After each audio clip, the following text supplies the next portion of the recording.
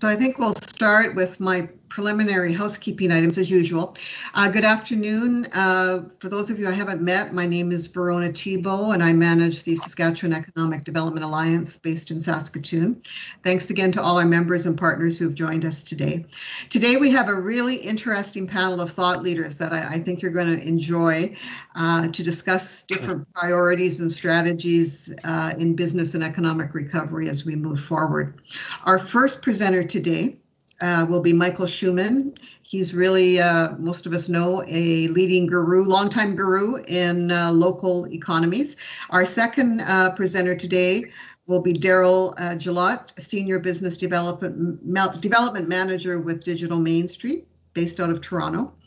And we're going to conclude the session with what I expect will be thought-provoking suggestions from our own Dr. Ken Coates from the Johnson Shoyama Graduate School of Public Policy here at the U of S.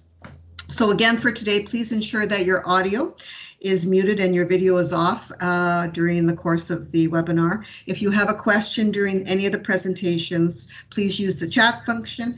And if you're having challenges with the chat, just text my cell phone at 306-381-3900. The webinar will be recorded and posted on our webinar landing page 3 working days after the event. So I'm going to proceed and introduce Michael. Michael was, we were really pleased to have Michael actually in Saskatoon to present in person at our annual conference a few years ago. He's coming to us from Washington, D.C. He's currently the Director of Local Economy Programs for the Neighborhood Associates Corporation in Washington, and he's an adjunct professor at Bard Business School in New York City. He's authored, co-authored, or edited 10 books. One of his most well-known books, The Small Mart Revolution, How Local Businesses Are Beating the Global Competition, has been read by many of us and received a bronze prize from the Independent Publishers Association for Best Business Book in 2006. Michael, I'll turn it over to you. Thanks so much for joining us today. Thank you, Verona, and a great pleasure to be with you today. I've titled my talk Comparative Resilience, which is, if those of you who come to my blog site, michaelhschumann.com, might notice that I put out things once a week, and this one seemed to have particular resonance with audiences out there because I was trying to articulate some of the principles for a post-COVID economic development environment. The conventional view about economic development is, I think, articulated by this fellow, David Ricardo, who about 200 years ago basically said it's in every nation's interest to get good at one or two things, export those things, and import everything else. And I think it's fair to say that communities around the world have embraced this idea for their own basis for economic development. And while it's accomplished many things, I think the COVID era has revealed that if you are producing one thing and importing a lot of other things, you're going to be in real trouble when it comes to crises like a pandemic. This was in the Wall Street Journal this morning, conveniently enough, and the title says, "Can New York Make Another Comeback?" Subtitle, "U.S. Cities Thriving Before Pandemic Will Need New Economic Plans." And in my view, those new economic plans are going to have to be built around the values of resilience and regeneration.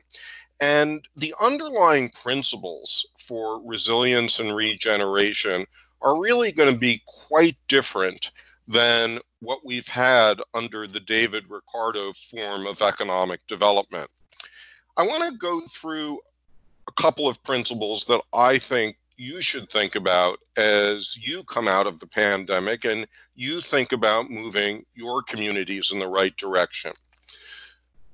The first principle is local ownership. We know that locally owned businesses are the fundamental backbone of a healthy economy. And one of the challenges in this pandemic is that these businesses have been under serious threat. In the United States, we are in danger of losing literally millions of these businesses in the next few weeks. This was a study done in British Columbia in 2013, comparing the impact of $1 spent in an independent restaurant and retailer versus $1 spent in a chain restaurant and retailer.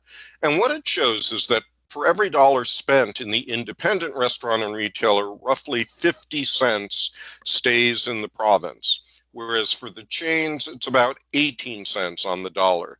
So roughly speaking, every time a British Columbian resident mindfully spends $1 at a locally owned restaurant and retailer, the province enjoys about 2.5 times the job impact, 2.5 times the income and wealth impact, 2.5 times the tax consequences, 2.5 times the charitable impact.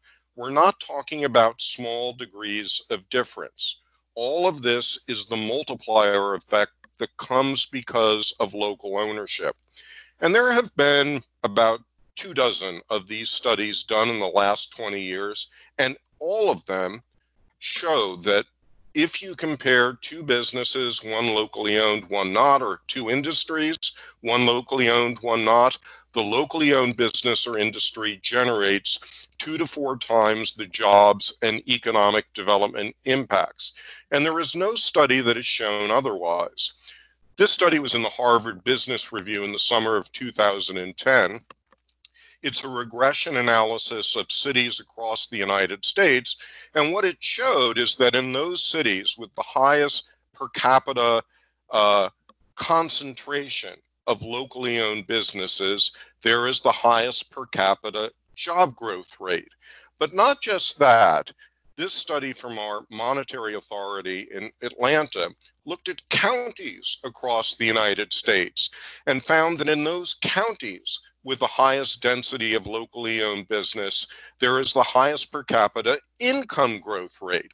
So in other words, if you want to bring down poverty, if you want to raise levels of social equity, the way to do this is with a density and a diversity of healthy locally owned businesses. The second principle of a post-COVID economic development is to really think seriously about economic development. Now, if I was with you now live, I would ask you all a series of questions. And the last question would be, those of you with pension funds, how many of you have at least 1% of your pension funds in locally owned business? And I guarantee you that all of your hands would go down. Now, what's odd about this is that in the United States, 60 to 80% of our economy is locally owned business. In Canada, that number is a little bit higher. We have lots of data actually from Statistics Canada that smallish businesses are more profitable than largish businesses, and these data are confirmed in the United States. And yet, you Canadians systematically overinvest in the businesses on the Toronto Stock Exchange and underinvest in locally owned businesses. But frankly, you don't invest hardly anything at all in locally owned businesses. And this habit of investment is fundamentally going to have to change in the post-COVID recovery period. Fortunately, if you look across Canada, you can see lots of innovations that if you were to adopt them in Saskatchewan could really help. For example, Nova Scotia, starting in 1998, created a system of community economic development investment funds and currently has about 70 of these funds that give people incentives to invest their pension money at a community level. This woman runs one of these funds called FarmWorks, which focuses on local food and farm businesses. In Alberta and in British Columbia, they allow the use of cooperatives for investment. And if you have an opportunity, this is a wonderful little video you can find in YouTube about the Sangudo Opportunity Development Cooperative, which really saved a town through cooperative investment. And then if we go to New Brunswick, when Brian Gallant, the young telegenic premier, was leading a few years ago, he passed some tax incentives around local investment. If you live in New Brunswick, you get a 50% provincial tax credit for every dollar over $1,000 you invest in a local business. All of these kinds of policies can really push money in the right direction. And of course, part of getting things in the right direction is perhaps through self-direction. And there are ways of doing self-directed RRSPs in Canada. And my most recent book is all about how to do this in the United States. But I do a 30-second advertisement, which is to say this book, Put Your Money Where Your Life Is, comes out next week. And it basically is a guide for how to find and evaluate local investments, how to think about do-it-yourself options, how to create a personal plan, and how to do community mobilization. And if anyone here is interested in constructing a deeper dive around your community, I would be happy to chat with you because I do know quite a bit about Canadian securities law as well. The third principle is economic diversification. And this is the exact opposite of what David Ricardo urged. Economic diversification puts a premium on being as self-reliant as you can, not to isolate yourself from the world, but to engage with the world from a position of strength. This is a study that I helped put together that was done for the island of Mauritius off of Africa, called Local is Beautiful. The main authors were a think tank called Utopies, and they basically showed how this island economy could greatly increase its national GDP by localizing more and more of their industry. And I found the same thing in work that I did in Greater Cleveland in 2010.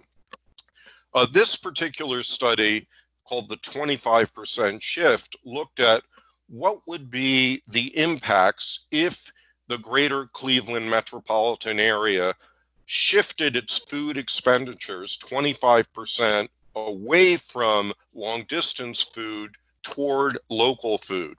And we found that this little act would create 27,000 new jobs, paying about $1 billion in new wages and generating $126 million of additional tax revenue.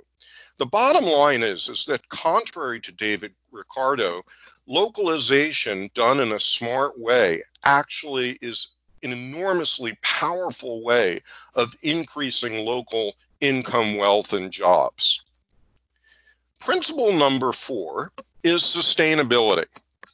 Now, you may recognize that this woman, Gro Harlem Brundtland, put out a report around sustainability 30 years ago, and she argued that a good definition of sustainability is that it means meeting the needs of your people now without in any way imperiling the ability to meet the needs of future generations. That's not a bad definition, but my critique of it is it doesn't take into account place. And really, I think a smarter way to think about sustainability is every community trying to be as self-reliant as it can with the resources that it has. So I write this definition: sustainability comes when a community meets its own needs, present and future, without compromising the ability of other communities to meet their needs, present and future.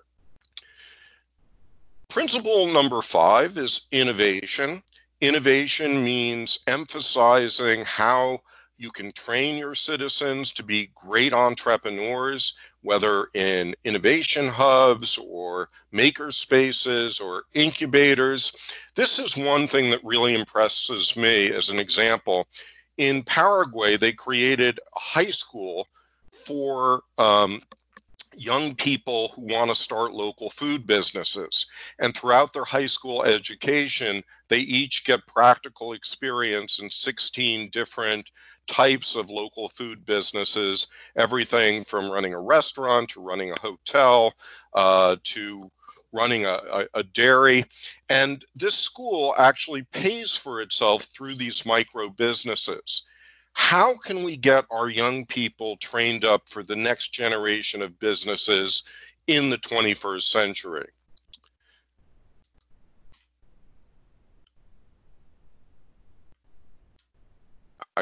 There we go. Number 6, principle number 6 is social equity. We often think about economic development as being focused on the best and the brightest. There are certainly advantages to doing that, but I believe a smarter way of doing economic development is to make sure that no one is left behind. So for example, in the United States, I've increasingly been working with the poorest communities, which are Native American communities, and helping them build financial institutions.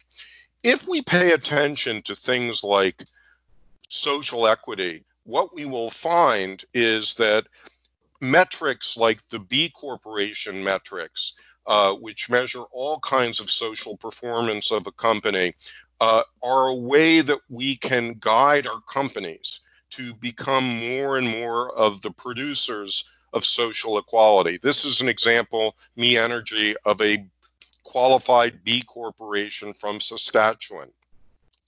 Number 7 is connectivity. It is not enough for businesses to be great in your own community. We want businesses to connect worldwide, but the way to connect worldwide is not necessarily through dependency and weakening kinds of trade relationships. It may be through just sharing innovations. About 10 years ago, I did a study for the Gates Foundation looking at community food enterprises. And the most stunning discovery was that all of these great local food businesses all over the world had international partners that they were sharing innovations with. So, for example, my friend Judy Wicks, who runs a restaurant in Philadelphia called the White Dog Cafe, had a sister restaurant relationship with a social enterprise in Thailand called Cabbages and Condoms. And Cabbages and Condoms actually is a network of restaurants and resorts that produces money, millions of dollars a year, for women's education around prevention of pregnancy and also around prevention of AIDS and socially transmitted diseases. Number 8 is placemaking. Part of our principles for making ourselves into the 21st century is to have great places for our people to come out, great places for visitors to want to come to. The state of Michigan over the last few years has had a really wonderful program where they invite every city in Michigan to come forward with a placemaking initiative. And up to $50,000, whatever people donate on behalf of these placemaking initiatives, the state will match it dollar for dollar. And they have gotten tens of millions of dollars of placemaking initiatives started this way. This is my friend Gilbert Roche-Cousse from Melbourne, who actually I think is one of the world's great placemakers. He has worked with thousands of communities worldwide. But one of the things that he did in Melbourne is help convert their alleyways, which once were sources of homelessness, crime, and decay, into these vibrant, walkable, pedestrian ways with cafes and art. And by bringing these things alive, people have moved back into Melbourne, making it a more vibrant and economically prosperous city. Which leads me to number 9, that part of economic development must be, how do we bring meaning and celebration back into our lives? We have diverse populations, diverse cultures. We should be celebrating these cultures and bringing them out as much as possible to make our communities great places. And finally, number 10 is democracy. Now, democracy is many things, but I think democracy is partially about accountability. And I think that every community should come up with its own set of indicators that would help to determine the direction of economic development. So on the 10 ideas I just shared with you, let me give you some examples of indicators. If you wanted to measure local ownership, measure the percentage of jobs you have in locally owned business. If you want to measure local investment, look at the number of crowdfunding offerings that are succeeding in your province. If you want to measure self-reliance, look at the annual purchasing leakage in your province. If you want to measure sustainability, look at the percentage of energy consumption in the province that's coming from renewables. If you want to look at innovation, look at the number of self-defined entrepreneurs in your province. For social equity, ask how many businesses are using the B Corp survey or some other social metrics to see how they're doing in the world. If you want to measure connectivity, how many businesses like White Dog Cafe have international partners? For place, how many outdoor cafes do you have per capita? For meaning, what are the number of cultural festivals you have? For democracy, how much participation are you having in grassroots economic development planning? Where I want to end this particular talk is just to quote my favorite person in the world, which is Sir Francis Bacon. And he once said, "Things that have never been done never will be done, except by means that have never yet been tried." Thank you very much. Oh, thanks so much, Michael. I totally agree. First of all, going back to your self-reliance, it's something that we're really reinforcing here. The investing, generating your own local investment in communities is really going to be essential to save existing businesses or to fill the gap in services and products. Do you see, in the US and Canada, the chains as being stable? They don't seem to be, from our point of view right now, in terms of what we see in media. Well, I think there's massive instability in every business category right now. And even before COVID, chains and shopping malls were having a lot of difficulty. But I think, what's called upon is for local businesses to reinvent themselves. I was just on the phone today with a friend of mine in North Carolina who had been producing T-shirts, and now he's producing masks. And you're sometimes called by the moment to do things a little bit differently. Yeah, I agree. And I have to be honest, your 10 indicators is perfect. And I'm not sure if Ken recalls this, but I'm sort of on a mission to add new community indicators to the way we're measuring here in Saskatchewan. So I may be borrowing that list with appropriate credit.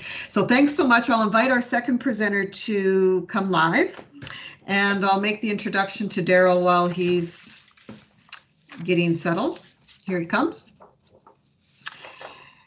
So Daryl Gillott is an experienced small business digital transformation and local economic development professional with Digital Main Street Canada. And we've been following Digital Main Street for over the last year, and we're really interested in what they have to bring to the rest of the country. So Daryl's now focusing his expertise and vision on transformation and revitalization of digital via Main Street businesses across North America. The Digital Main Street project was created and led initially by the Toronto Association of Business Improvement Areas, and Daryl's now overseeing the execution of all programming as well as growth and expansion plans. Welcome, Daryl. Thank you. Can you hear me okay? I can. We can. Yes. Okay, perfect. I'm just going to share my screen here. Michael, I might ask you to mute your video until the end of the webinar, just to save our bandwidth. Thanks so much. No problem. Can you guys see my screen, Verona?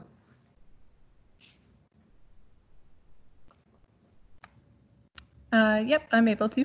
Okay, perfect. Thank you. Yeah, so first of all, thanks for having me, Verona. Thank you, everyone, for allowing me to kind of, ramble for you for a few minutes here. Digital Main Street started out as this crazy little nonprofit about 5 years ago now. And we started, as this hyper-local initiative to just help Toronto's BIA businesses with digital transformation. And since then, we've expanded right across Ontario. We're in about 400 cities now. We've launched smaller programs in British Columbia and Alberta.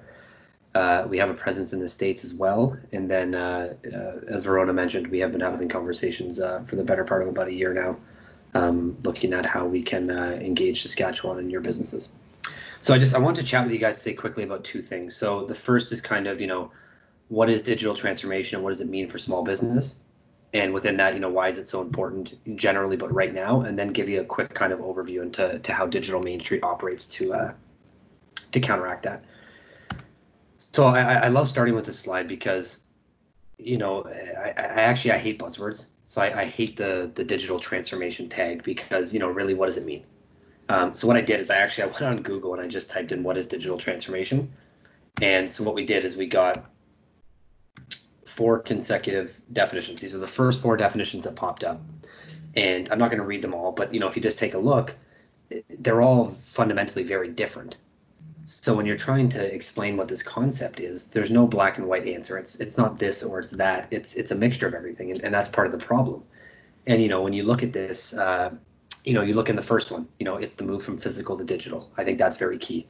When you look at the second one, they touch on the customer experience and the business processes and how they can be adjusted. I think that's very key. The reimagining of business in the digital age, changing how you operate and deliver value to customers. So I think some of those are key points.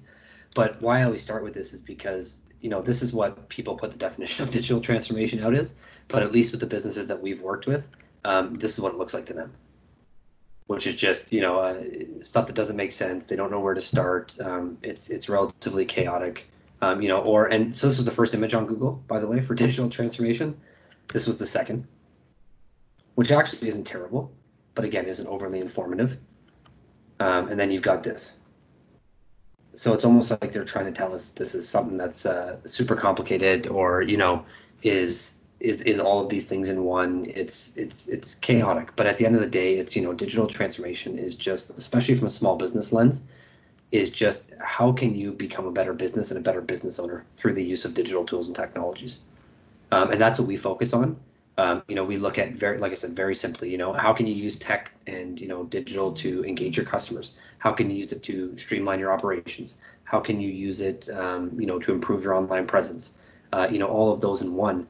But there's a lot of chaos, so we're going to try and sift through the weeds a little bit.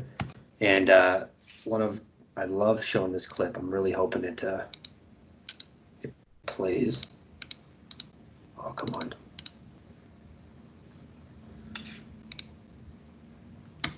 Bear with me for 1 second.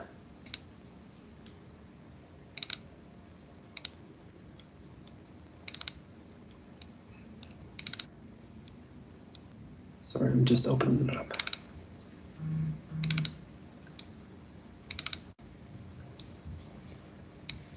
So, just going to slide this over. Are you guys still seeing the deck, or can you see the video I just plopped in? I'm just seeing the deck. Okay, I'll just have to reshare that quickly. Personally. No, that's good. I'll reshare this now so you can see this quick video. So this video was put together by a consultant out in New York, and it's just he does one every year. It's called Socialnomics, and he basically looks at how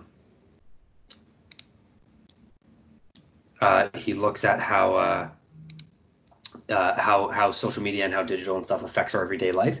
So I love playing this because it just goes into a bunch of stats that really showcase how important this stuff is.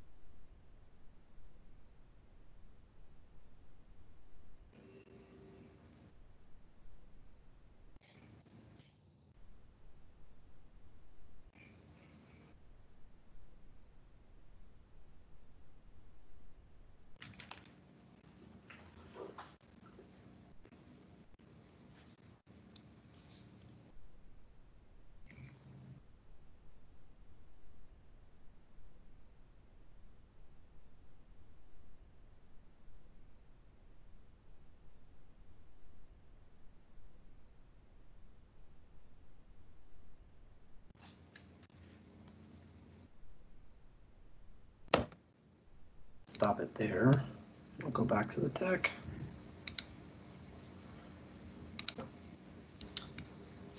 So I love that video because, like I said, it takes some of those stats and puts them into perspective with some of the real life items. And so what I did is I highlighted a couple of these here. Oh, of course, now it's going to play. Sorry. So, you look at that, and when we're talking about the importance of having an online presence and, just being online from a small business standpoint, you look at Facebook as a social network. It's the largest population in the world. Quite frankly, all of the social media channels, whether it's Instagram, Twitter, WhatsApp, YouTube, like you saw the video content piece, they're all huge as well. So it's as a business now, like you have no excuse not to be able to reach as many people as you have to.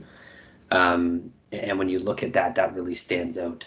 America, 9th in the world. Every social network listed is significantly higher. But then, on the right, you see something around, 93% of buying decisions are influenced by social. And that stands out to me because it's not saying that, 93% of people are buying on social. It's not saying that 93% of transactions are happening. It's social media is being used truly to influence us. So those decisions are now being either directly or indirectly affected almost 100% of the time by social media. So if as a business owner, you're not on those platforms, then you're not engaging your customers. You're not reaching out to a point where, you can influence their buying decisions. And it's like it said at the last slide, it's not a matter of if anymore. It's how well we're going to do it. And then I like this one just because it's funny. More people own a mobile device than a toothbrush. I asked once at an in-person presentation I gave, I asked the audience as a joke if anyone met this criteria, and someone raised their hand, and it was a little awkward. But no, it's so when you look at your customers now, I bought something on my phone literally 10 minutes before this presentation started. My grandparents know how to buy stuff on their phone. You look at the millennials and the centennials coming up, which is the next term.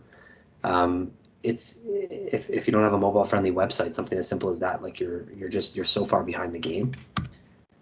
And what's the impact of digital transformation? So I don't know if anyone's seen this, but this just goes back to the importance of it too. So what this is a screenshot from a school in the States. I forget exactly where, but it was a high school class, and what the teacher did is for one of their periods, I think it was a 45-minute class, they had all the students put their phones in like a basket or a bucket or something, couldn't touch them, turn their notifications on so you could hear them, and then at the end of it, they tallied up in a 45-minute span how many notifications the kids got. Keep in mind, this is in a 45-minute period for a class of probably 30. And when you look at that on a graph, almost 500 text messages, almost 300 Instagram messages or posts or notifications, 200 almost emails, Facebook over 100. And this is again in 45 minutes in the middle of the day. So if you're not able to touch these customers, on these channels when they want to be reached, again, you're starting from behind. I hate to say it, it's just, and pardon me, I'm a little under the weather. But so I pulled some of my other favorite stats that have come out of some of the studies that we do and stuff. You look at that. So more transactions than ever are being influenced by digital overall. So this is 80% of all transactions online or in store. So I know that social stat of 93%, that was specifically online. But when you look at, in some way, shape, or form, digital technology is, or digital presence is influencing our decisions 80% of the time we buy something. Now that could be you're looking for something online and then you're going to the store to buy it. You're looking online to do research, you're price shopping, whatever it may be. And then, I talked about the phone piece, but mobile consumption, it says here it's increasing exponentially. I don't even think that does it justice. How important, being able to be present on the mobile device for your customers is there aren't words to explain it at this point. It's the easiest channel to engage your customers, to have them purchase from you, to have them engage with you. And it's incredible how fast mobile has grown and continues to grow. The nature of the online experience is changing. So it's going from that experience that was never very social to doing a 180. So it's, 10 years ago, it was, you just kind of sit in your basement, you'd click purchase and that was it. And now you're seeing sites that are, engaging customers. They're, through contesting, content, whatever you want to call it. It's no longer just that simple linear, okay, let's get Daryl to my website, let's have him check out, that's it. There's so much more that goes into it now. And that's why I think you're starting to see, how much is going on with various retailers, various service-based businesses, whatever it may be. The important thing here, though, because we are digital Main Street, and we focus on physical brick and mortar businesses, is the value of them is still present. And quite frankly, they're not going anywhere. Obviously, COVID has been a massive detriment. But when we're just talking about in person versus online, stores that actually have a physical location see almost a 30% boost in their e-commerce sales. So it's not a matter of, we always say a digital Main Street. It's not a matter of bricks or clicks. It's bricks and clicks. It's not that you got to be doing one or the other, and it's a choice you have to make. It's at what point do you do both. So I wanted to kind of go over all that. I know we're keeping things short today, but I'm happy to chat. Verona, you have my contact. So I just very, very quickly wanted to talk to you about Digital Main Street. So we launched in 2016, and I explained why we launched to help these businesses. And in 3 years, we've been able to engage over 20,000 businesses in Ontario. That should say through the program. My apologies. This was literally the napkin when we sat one night in an office about 5 years ago. This was the drawing that conceptualized everything that is Digital Main Street now. And I like to show that because it's just funny to see how far we've come and how many businesses we've been able to support. So really we look at, for our program specifically, we do this in 4 key ways. I'm going to touch on the first 3 today. So we have an all-inclusive web platform that has a benchmarking digital assessment, tons of content, events, an online training platform, and more. We have a digital service squad, which I'll get to in a second. So that's our homepage. It's just kind of showing you a couple of the things that we have on the site. But we do have a benchmarking tool, so you can log on, you can take an assessment. It's 40 questions, yes or no. And it's not meant to give you a score or tell you that you're doing good or bad. It's meant to just show you all the things you can potentially be thinking about for your business and how you can potentially implement them. So we have what we call the Digital Service Squad. So it's a one-on-one support team for small business. So at any point, I'll use Toronto as the example. We have 12 individuals right now, and they're full-time staff, and all they do is provide one-on-one support to businesses. So they work with them virtually right now, obviously, but they help them with their website, their social media, their operational stuff, finding new hardware, software, all of the above.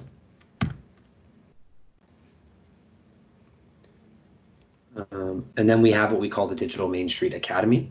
So every year we do about, I'm going to say about 75 webinars online a year, and they range on topics from social media to website building to embracing digital technology for your business.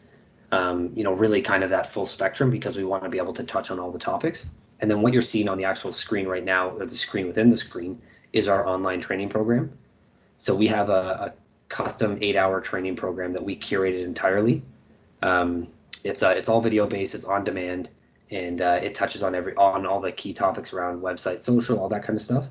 But where we really differentiate ourselves is, and you'll see the module right there, embracing digital in your business, is we start and we go, okay, we need to sit down and talk about why digital is important for your business, talk about some of the stats, the KPIs, the benchmarks, and then look at why as a business owner you need to kind of start fundamentally shifting the way you think, and really focus on the concept of not just digital transformation is not just buying the latest piece of hardware. It's not a brand new website.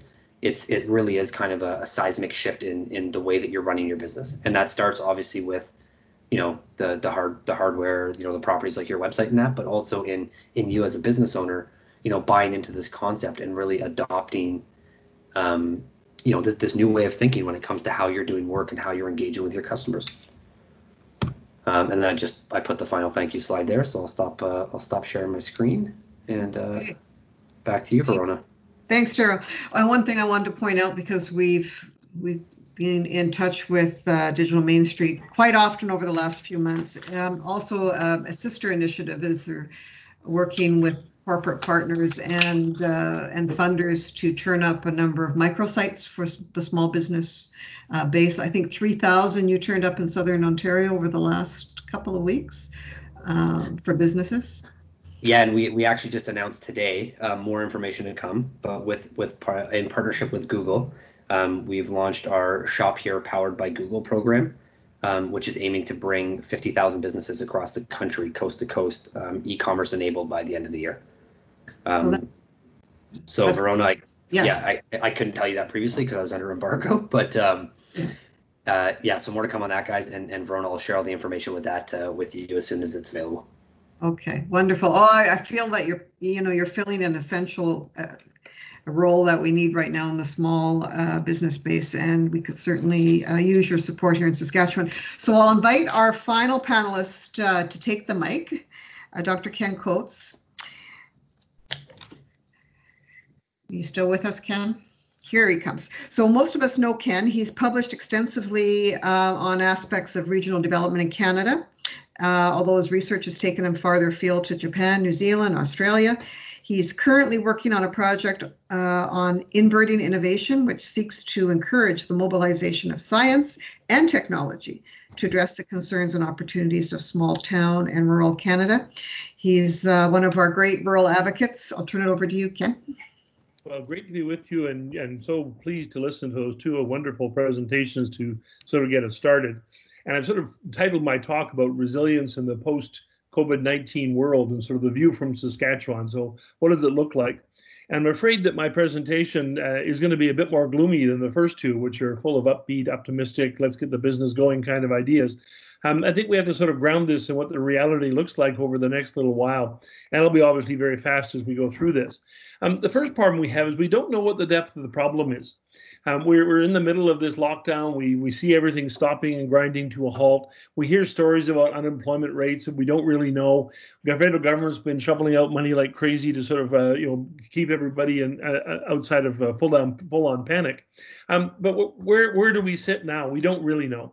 So the crisis was unexpected. We responded very well in an emergency circumstance. We have some real challenges. The way we've handled things on First Nations communities should worry all of us. There's been some serious sort of problems, particularly in northern Saskatchewan, but other places as well. We're also now seeing a weakening consensus on isolation and starting in the United States in a more overt way. But Canadians, we don't tend to go out and protest. What we tend to do is just sneak out and go to the park with our friends. And so we're now seeing places that were clear of the virus a couple of days ago, like New Brunswick has now had a couple of examples. We've seen that happen in Saskatoon as well. All of this does is tell us is we're not finished yet, that the virus is still there and will continue. We're also facing a massive increase in government debt. Everybody's focusing on the federal government, which is spending money at a ferocious pace. We now have perhaps $1 trillion in federal debt. But the provincial government has lost massive amounts of money in terms of revenues, and the municipalities and local communities are really, really being hit. And we don't even have a full accounting of that. When we do know these numbers, which will probably not come out until the fall, we're going to be shocked. Because I think personally we're going to discover that the crisis of 2020 is actually going to be the crisis of the first half of the 2020s.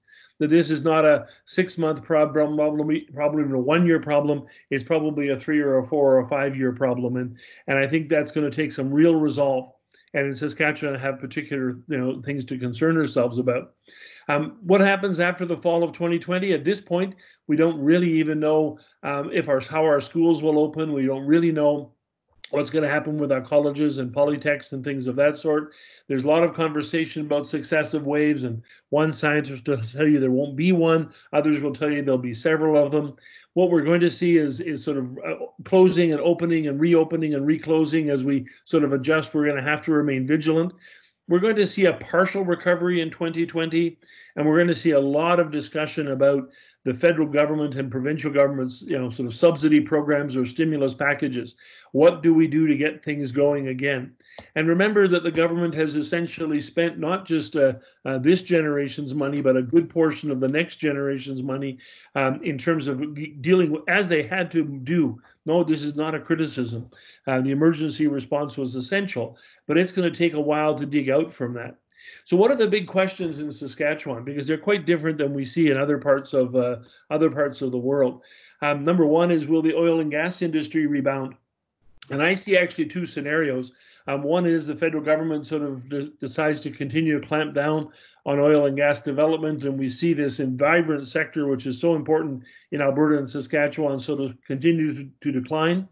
The other one is it's very possible we will have 3 or 4 major pipelines developed in the next 12 to 18 months.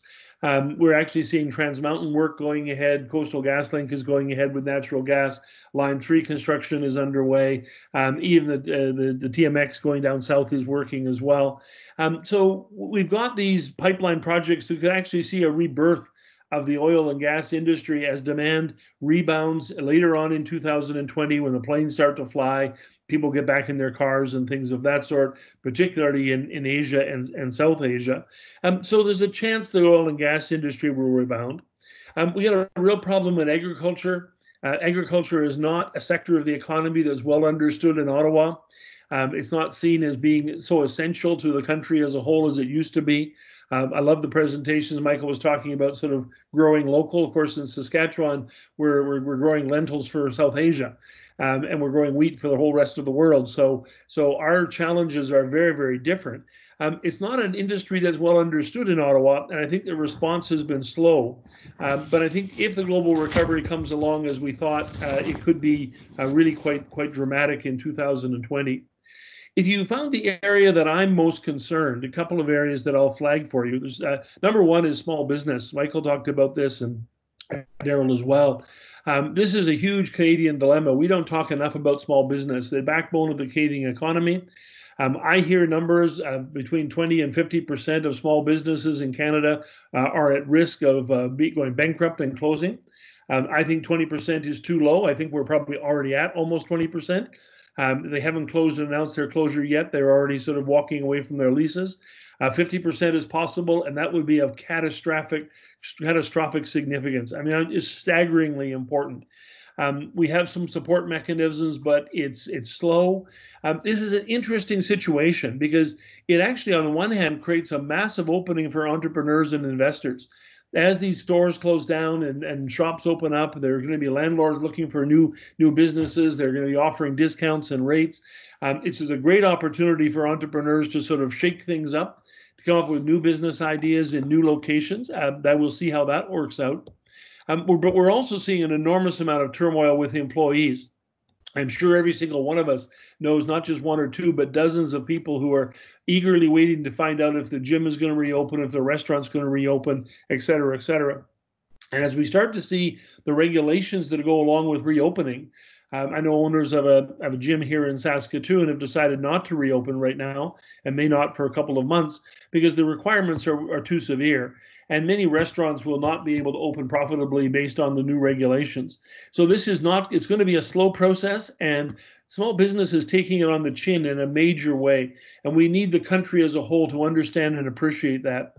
We're also going to see a cautious return to work. I'm really interested in how 25% of people sort of want to get out there and go watch a baseball game tomorrow, and they want to go back to work in a regular way.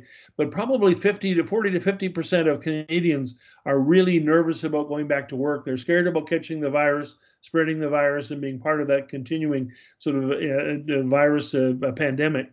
But they're going to have to step away from government support. So the money will run out. It might run out in the fall. It might run out to midsummer. We're not going to have as much money to sort of distribute in the same sort of way. We're going to see people going back to work, but I think very, very cautiously. I'm very troubled by what's happening in rural and small town Canada, and everybody in Saskatchewan will know that this is sort of our bread and butter and the heart and soul of this great province. They're not being well recognized, I think, in the process now. To put this in a sort of a negative way, it's kind of positive if you're in a big city, is we're in the middle of a rapid growth of a city-state economy.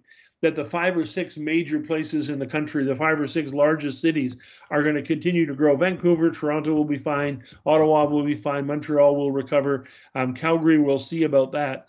But the rest of the country is actually very much at risk. And this is particularly true in rural and small town Canada. The research shows that things like the carbon tax have a disproportionate impact on rural communities and small towns and in agricultural areas than they do on the urban environment. This is something we're not sort of recognizing yet. We need a small town revitalization strategy in Canada, and that's not talking about more government support necessarily. It's about the private sector. It's about local business, chambers of commerce, municipal and federal governments. We need to sort of think about rebuilding the economic vitality of small towns in Canada in a major way. And if I use the one example of this, The one that actually just traumatizes me, because I have lots of friends in the sector, the tourism industry in this country is being ravaged in an unbelievable way. The closing of airlines, the canceling of cruise ship operations. Some of you will know I'm from the Yukon, and they've canceled the entire summer and fall cruise ship season going up to Skagway, which brings thousands and tens of thousands of wealthy tourists into the Yukon every year. So there's hotels that aren't closing, jobs that aren't being filled, restaurants that are closing down, and on and on. We're going to see that. We've seen fishing resorts close in the north. Hunting resorts will close as well. We will see a rebound in local tourism. So for places like Cypress Hills in the southwest corner of Saskatchewan, Waskesiu, we'll probably actually see a boost in tourism if we're allowed to go back in the tourism industry in July and August and into September. But we're going to see a sharp decline in international tourism. We rely very heavily on American tourists coming up for the hunting and fishing and bird watching and things of that sort. And like the whole small business sector, this is putting hundreds of thousands of Canadian companies very, very much at risk. So what are the recovery strategies for long-term resilience? So let me start by saying this. It is going to be extremely difficult. We have not been talking enough about this in Canada. That's why I was delighted when Verona invited me to participate today. By all means, we had to focus in the short term on the virus and on the pandemic. I think we did a good job as Canadians who've been conscientious and reliable. We need to have a conversation now that focuses just as intensely on the recovery. And we need to be very careful and cautious and deliberate about this. It will not be easy. It will be very difficult. We're going to lose some of our favorite restaurants and favorite stores and favorite small businesses. You're going to see people moving more of their money into larger towns, the Saskatoons and Reginas, Currents and things like that, Prince Alberts, but taking them away from the smaller communities. And that's something we have to be very, very nervous about. So what are our recovery strategies? Well, first off, we need intense entrepreneurship. We need to take entrepreneurship far more seriously in this country. We need to support it in ways that we have not supported it before. Sometimes this is about taxes, and I think we're going to have to talk about that very seriously, particularly for small businesses, tax holidays for people getting started in the business area. We need to strip away the problems with paperwork and approvals. We have become too much of an application-based country in Canada. The costs of starting a business are too high, but we need to unleash our entrepreneurial spirit. It's there in Saskatchewan, it's there in Canada. It's not as strong as it needs to be, and we put a whole bunch of barriers and constraints around it. So if we're going to recover, we better become much more entrepreneurial than we are at present. And I say this in part, we're so used to Canada of comparing ourselves, as Michael very, very carefully told us, about situations in the United States where entrepreneurship is a much stronger part of their culture than it is in Canada. But so it is in many other countries. I've spent a lot of time in Scandinavia, a lot of time in East Asia, and I'll tell you, their entrepreneurial spirit in those regions is much more intense than it is in Canada. And we better unleash this. We better sort of find a new way. This is like a post-war recovery. We need to take it that way. We have to sort of look for what I describe as shared competitiveness, and this is about localization. It's about actually not dealing this as one company at a time, but dealing with it as a community, looking for collective opportunities, collective responses. You know, it isn't, Darryl wasn't talking about a digital store. He was talking about a digital main street of actually getting the whole place together and combined and looking for partnerships. Here's an area that I think we're very weak on, and it's an area about global awareness. We've now discovered China. We now will know where Wuhan is, and we certainly know a lot more about different parts of the world as we watch the virus sort of spread around. But I'll tell you, Canada's not good on its international and global engagement. We know way too little about what's going on in China, way too little about East Asia, and I mean this in a positive way. We should be absolutely astonished by what Taiwan has done, not just with the virus, where they've been unbelievably strong, but also in their economic development and recovery. Go back to the 1960s, Taiwan was a very poor agricultural country. Now it's actually a vibrant high-tech country, and they've done extremely well. We don't even realize where we fall behind. And I think this applies very, very much on the technology side. We need to know what the rest of the world is doing. And some of you may have heard me talk before about the fact that we should be paying attention to the Israels of the world, to the Singapores of the world. I spent some time last fall in northern Sweden, an area that's like going into northern Saskatchewan. the vibrancy and the quality of life in those areas are dramatically higher than they are in northern Saskatchewan. We are no longer sort of really belong in the top 10 countries in the world. And we're sliding down those scales, and I think we need to be honest about that. Our major cities are among the best cities on the planet.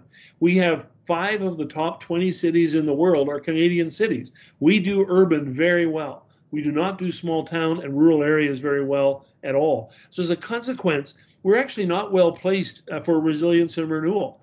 Other countries will actually come out of this pandemic stronger than we are.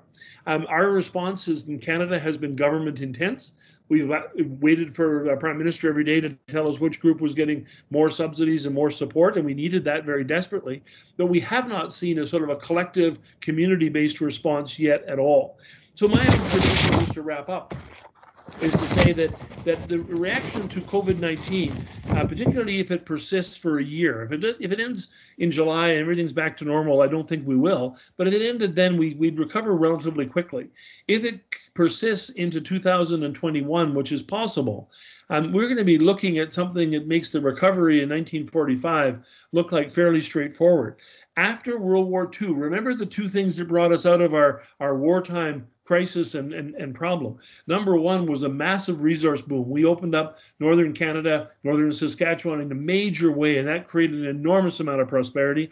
And the second one was we discovered consumer demand, and we had a huge consumer-driven economic rebirth in the 1950s. We're not going to have that this time around. There's no resource boom looming. In fact, we have to hope we don't kill off the resource economy that we have right now. But there is no consumer boom coming either. Canada is heavily indebted, both personal debt and municipal, federal, provincial debt. We owe an awful lot of money to an awful lot of people. There is not a lot of consumer capital out there that's going to flood back in and rebuild our economy. So we have to be very deliberate. So when I look at what's going on, two things stand out, and I'll finish with this. We need to approach the COVID-19 recovery as a local, provincial, and national challenge. It is every bit as important as the pandemic response itself. We responded well to the pandemic. Let's see if we can respond well to the recovery afterwards, but it will take a great deal. What I find when I look around the world and talk to my friends in different countries is we have countries and regions where the people care about each other very strongly. This is implicit in both Michael and Dareth's presentations. These are places where people really care and really dig in. When I look at the places that really care, and I draw your attentions to Taiwan, give a lot of kudos to Finland, spent a lot of time the last few years in Norway, and they are doing really well. They are, as soon as the pandemic hit, they started planning for the end of the pandemic. They're doing really well.